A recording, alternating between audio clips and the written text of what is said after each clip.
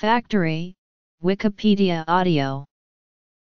A factory or manufacturing plant is an industrial site, usually consisting of buildings and machinery, or more commonly a complex having several buildings, where workers manufacture goods or operate machines processing one product into another. Factories arose with the introduction of machinery during the Industrial Revolution when the capital and space requirements became too great for cottage industry or workshops. Early factories that contained small amounts of machinery, such as 1 or 2 spinning mules, and fewer than a dozen workers have been called glorified workshops. Most modern factories have large warehouses or warehouse-like facilities that contain heavy equipment used for assembly line production. Large factories tend to be located with access to multiple modes of transportation, with some having rail, highway, and water loading and unloading facilities. History. Factories may either make discrete products or some type of material continuously produced such as chemicals, pulp, and paper, or refined oil products. Factories manufacturing chemicals are often called plants and may have most of their equipment tanks, pressure vessels, chemical reactors, pumps and piping outdoors and operated from control rooms. Oil refineries have most of their equipment outdoors. Discrete products may be final consumer goods, or parts and sub-assemblies which are made into final products elsewhere. Factories may be supplied parts from elsewhere or make them from raw materials. Continuous production industries typically use heat or electricity to transform streams of raw materials into finished products. The term mill originally referred to the milling of grain, which usually used natural resources such as water or wind power until those were displaced by steam power in the 19th century. Because many processes like spinning and weaving, iron rolling, and paper manufacturing were originally powered by water, the term survives as in steel mill, paper mill, etc.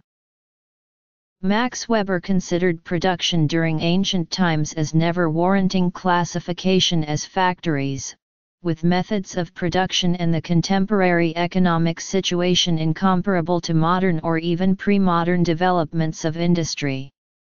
In ancient times, the earliest production limited to the household, developed into a separate endeavor independent to the place of inhabitation, with production at that time only beginning to be characteristic of industry, termed as unfree shop industry, a situation caused especially under the reign of the Egyptian pharaoh, with slave employment and no differentiation of skills within the slave group comparable to modern definitions as division of labor.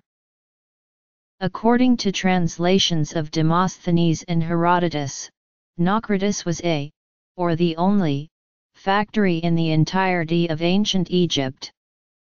A source of 1983 states the largest factory production in ancient times was of 120 slaves within 4th century BC Athens.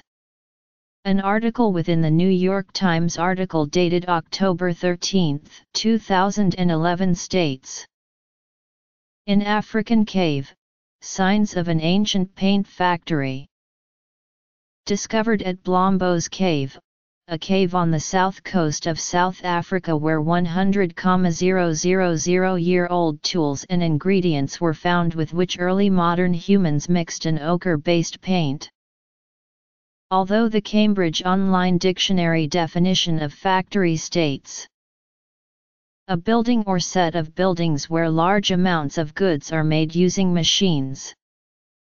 Industrial Revolution. Elsewhere, the utilization of machines presupposes social cooperation and the division of labor.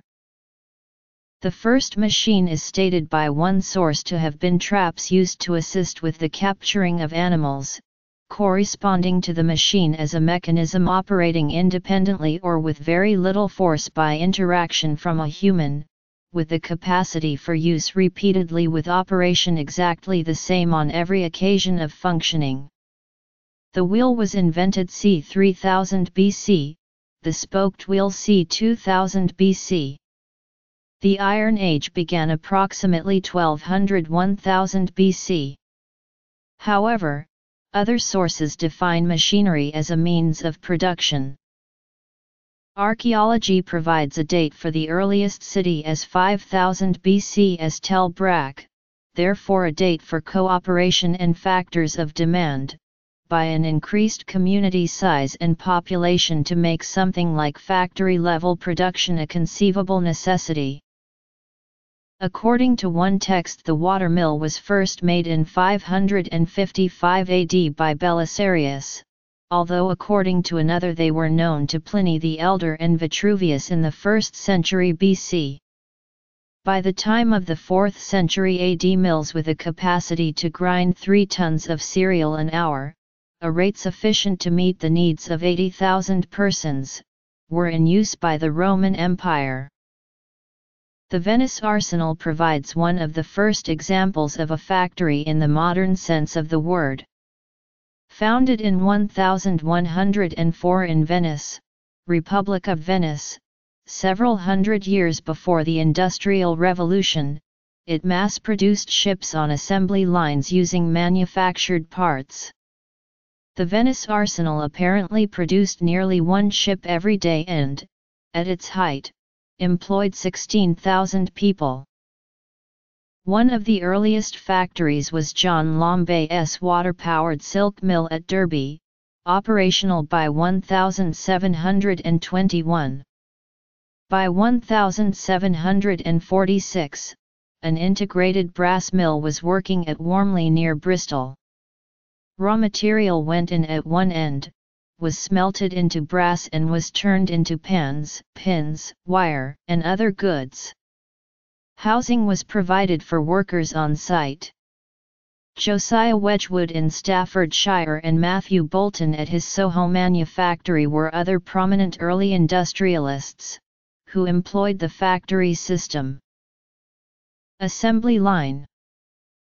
Historically significant factories. The factory system began widespread use somewhat later when cotton spinning was mechanized. Citing the factory. Governing the factory. Shadow factories. British shadow factories. Gallery. Richard Arkwright is the person credited with inventing the prototype of the modern factory. After he patented his water frame in 1769, he established Cromford Mill, in Derbyshire, England, significantly expanding the village of Cromford to accommodate the migrant workers new to the area. The factory system was a new way of organizing labor made necessary by the development of machines which were too large to house in a worker's cottage. Working hours were as long as they had been for the farmer, that is, from dawn to dusk, 6 days per week. Overall, this practice essentially reduced skilled and unskilled workers to replaceable commodities. Arkwright's factory was the first successful cotton spinning factory in the world. It showed unequivocally the way ahead for industry and was widely copied. Between 1820 and 1850, mechanized factories supplanted traditional artisan shops as the predominant form of manufacturing institution, because the larger-scale factories enjoyed a significant technological advantage over the small artisan shops. The earliest factories developed in the cotton and wool textiles industry. Later generations of factories included mechanized shoe production and manufacturing of machinery, including machine tools. Factories that supplied the railroad industry included rolling mills, foundries, and locomotive works. Agricultural equipment factories produced cast steel plows and reapers. Bicycles were mass-produced beginning in the 1880s. The Nasmyth, Gaskell and Company's Bridgewater Foundry, which began operation in 1836, was one of the earliest factories to use modern materials handling such as cranes and rail tracks through the buildings for handling heavy items. Large-scale electrification of factories began around 1900 after the development of the AC motor, which was able to run at constant speed depending on the number of poles and the current electrical frequency. At first larger motors were added to line shafts, but as soon as small horsepower motors became widely available, factories switched to unit drive. Eliminating line shafts freed factories of layout constraints and allowed factory layout to be more efficient. Electrification enabled sequential automation using relay logic. Henry Ford further revolutionized the factory concept in the early 20th century, with the innovation of the mass production. Highly specialized laborers situated alongside a series of rolling ramps would build up a product such as an automobile. This concept dramatically decreased production costs for virtually all manufactured goods and brought about the age of consumerism. In the mid to late 20th century, industrialized countries introduced next-generation factories with two improvements. Some speculation as to the future of the factory includes scenarios with rapid prototyping, nanotechnology, and orbital zero-gravity facilities. Before the advent of mass transportation, factories' needs for ever greater concentrations of laborers meant that they typically grew up in an urban setting or fostered their own urbanization. Industrial slums developed, and reinforced their own development through the interactions between factories, as when one factory's output or waste product became the raw materials of another factory. Canals and railways grew as factories spread, each clustering around sources of cheap energy, available materials, and or mass markets. The exception proved the rule. Even greenfield factory sites such as Bourneville, founded in a rural setting, developed its own housing and profited from convenient communications systems. Regulation curbed some of the worst excesses of industrialization's factory-based society, a series of factory acts leading the way in Britain. Trams, automobiles, and town planning encouraged the separate development of industrial suburbs and residential suburbs, with laborers commuting between them. Though factories dominated the industrial era, the growth in the service sector eventually began to dethrone them. The focus of labor in general shifted to central city office towers or to semi-rural campus-style establishments, and many factories stood deserted in local rust belts.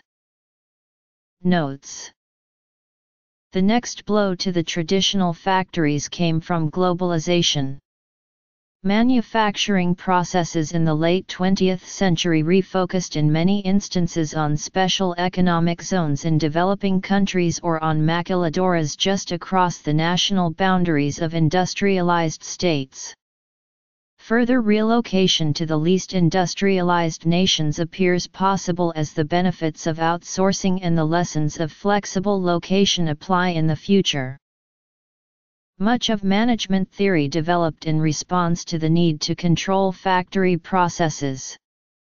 Assumptions on the hierarchies of unskilled, semi-skilled, and skilled laborers and their supervisors and managers still linger on.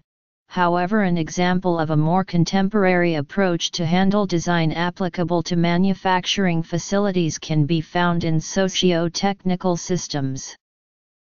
A shadow factory is a term given to dispersed manufacturing sites in times of war to reduce the risk of disruption due to enemy air raids and often with the dual purpose of increasing manufacturing capacity. Before World War II, Britain had built many shadow factories. Production of the Supermarine Spitfire at its parent company's base at Woolston, Southampton was vulnerable to enemy attack as a high-profile target and was well within range of Luftwaffe bombers. Indeed, on September 26, 1940, this facility was completely destroyed by an enemy bombing raid. Supermarine had already established a plant at Castle Bromwich. This action prompted them to further disperse Spitfire production around the country, with many premises being requisitioned by the British government. Connected to the Spitfire was production of its equally important Rolls-Royce Merlin engine. Rolls-Royce's main aero engine facility was located at Derby. The need for increased output was met by building new factories in Crewe and Glasgow and using a purpose-built factory of Ford of Britain in Trafford Park, Manchester. Zeekoeld in Herten, exterior. Zeekoeld in Herten, interior. Cold Harbour Mill Textile Factory, built in 1799. Adolf von Menzel, modern Cyclopen. New Lanark Mill. Workers in the Fuse Factory, Woolwich Arsenal, late 1800s. The assembly plant of the Bell Aircraft Corporation at Wheatfield, New York, United States, 1944. Interior of the Rouge Tool and Die Works, 1944. Hyundai's assembly line. First stages of Saturn V rockets being manufactured at the NASA Michoud Rocket Factory in the 1960s.